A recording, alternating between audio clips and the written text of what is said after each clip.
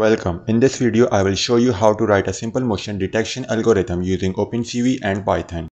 Good thing about this algorithm is that it is very simple but still efficient in detecting the motion of any object. So without wasting any time, let's start writing the code. Now first of all, I will create a new Python file and I will name it as motion detector. Now I will import the OpenCV package. Now make sure that it is already installed in your system, and in case it is not installed in your system, then go to the terminal and write there pip install OpenCV Python and then press enter. But because it is already installed in my system, so I'm not going to install it again. Now let's come back to the Python file. Now I will load the video which I have right now, but first of all let me show you the video. And this is the video I have right now, and you can see that the vehicles are moving in this video, so they are in motion. So our program should be able to detect these motion. Now let me close this. Now here I will create an object of video capture class.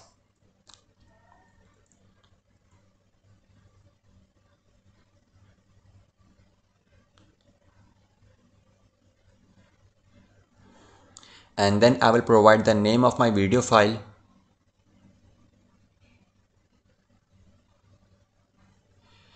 Now after loading the video file, I will use a while loop to access its frame one by one. And inside it I will write img equals to cap.read.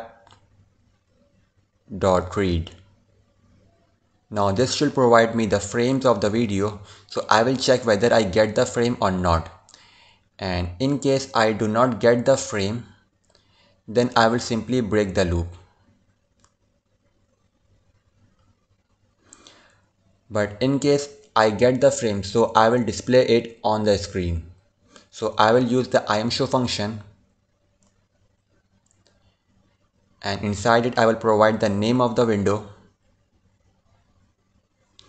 and then the frame. And then I will give some waiting time. So I will use wait key function.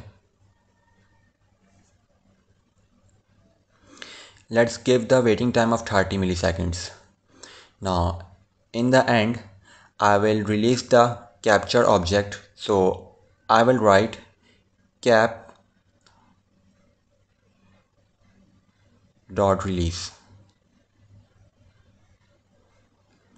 And after this I will destroy the window, so I will use destroy all windows function.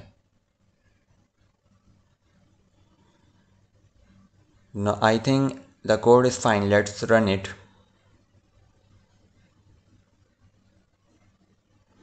Now you can see that our program is displaying the video file. Now let me close this. Now first of all I would like to resize the frames of my video because they are quite large and there is no need to process the larger frames. So I will use the resize function of OpenCV, and this will take two arguments. First one is our frame and second is the size of the frame which we want. Now after this I will convert the frames into grayscale. So I will use CVT color function.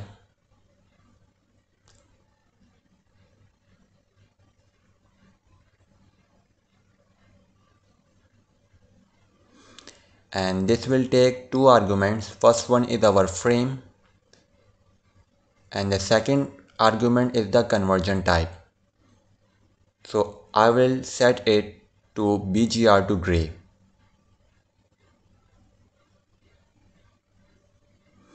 And this will provide us the grayscale frames. Now let me show you the result. So I will write here gray. Now let's run the code. Now you can see that our frames has been resized and converted into grayscale. Now the next step is to detect the motion from our video. And the technique we are going to use here is background subtraction. Actually here we will make an assumption that anything which is completely static and unchanging in our video, we will consider it as the background, and anything which is changing in our video, we will consider it as the foreground. And then we will separate the foreground from background. But there the question, how will we separate the background from foreground? And the answer is that we will consider that we will assume that the first frame of our video was completely static, hence we can consider it as our background. And if any change occur with respect to this frame, then we will consider this change as the foreground. Hence it will be very easy to detect the foreground by separating it from the background. So here first of all I will apply the Gaussian blur,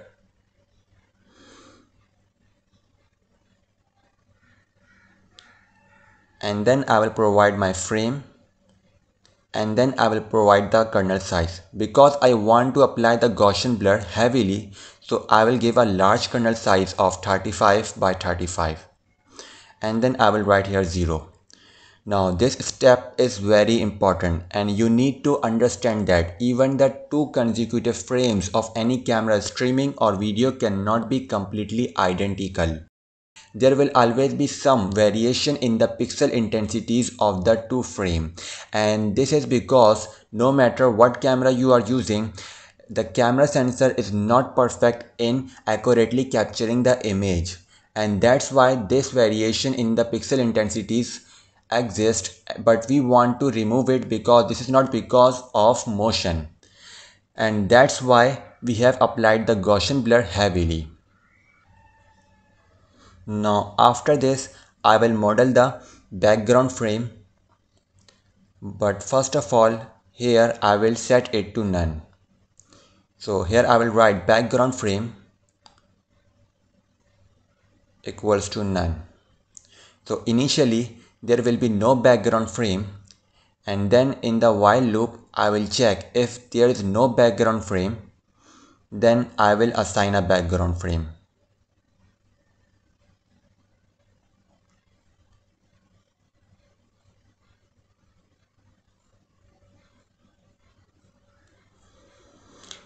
And note that this condition will only be true for the very first iteration of the while loop, and for the next coming iterations the background frame will always remain constant.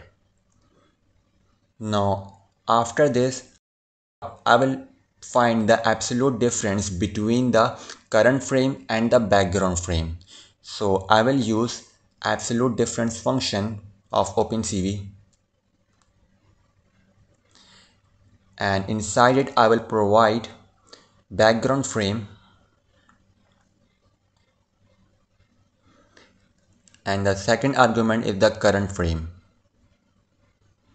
Now this will provide me the difference between the two frames, and then I will apply the thresholding on the difference. So I will use threshold function, and inside it I will provide frame delta and then the threshold value as 25 and maximum value as 255, and then I will specify the thresholding type as binary. Now actually what we are doing here is that if any pixel intensity in frame delta is less than 25, then we will set it to 0, and if any pixel intensity is greater than 25, then we will set it to 255 and it will appear as white. Now let me show you the result. So I will use IamShow function,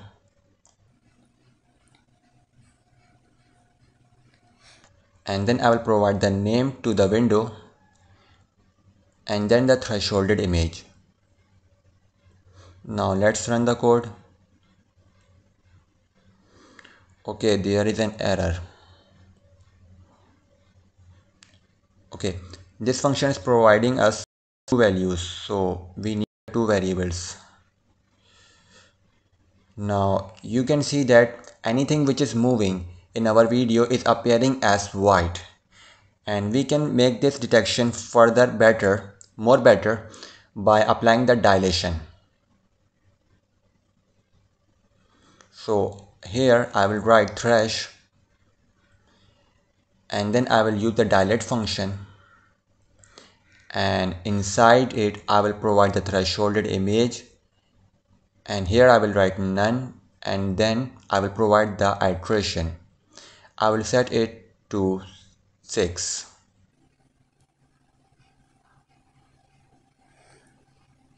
Now let's run the code again. Now you can see that the detections are more better than before. Now let me close this. Now the next step is to find the contours. So here I will write contours, comma, hierarchy, and then I will use find contour function of OpenCV,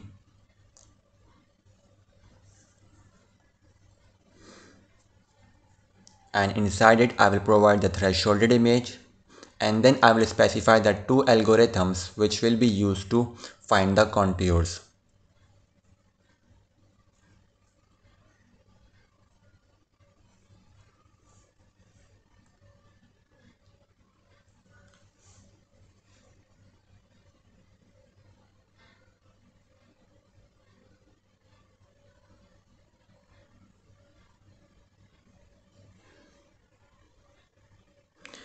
Now after finding the contours, I will pick the contour one by one, so I will use a for loop,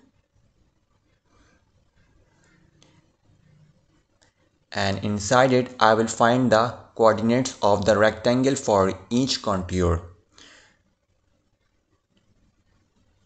So I will use bounding rect function,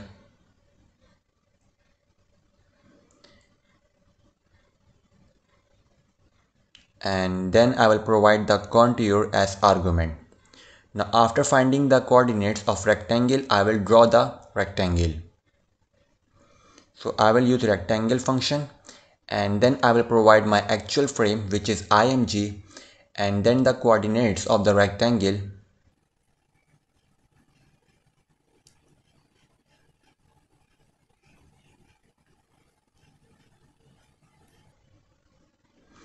and then I will specify the color of the rectangle,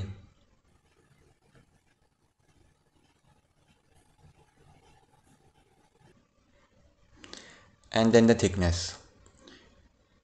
Now I will like to put some text above the rectangle, so I will use put text function, and then I will provide the actual frame, which is img, and then the text which I want to put,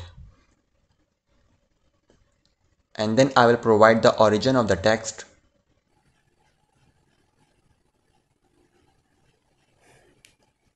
and then I will specify the font type,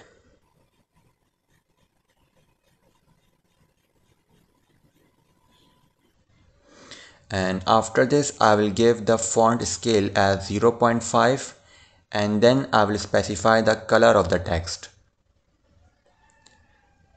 and the last argument is the thickness of the text, and I will set it to 2.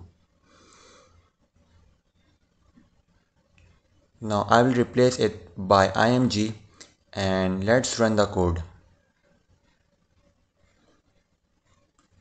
Now you can see that our program is detecting the moving object, and it is working very well. But let me tell you that it has its own limitation. For example, this program will not work if the background is not static or the camera is not in a fixed position. Further, it is not going to work if the lighting conditions are not constant. So next time we will see a more better way to detect the motion of any object. But that's all for now. Thanks for watching.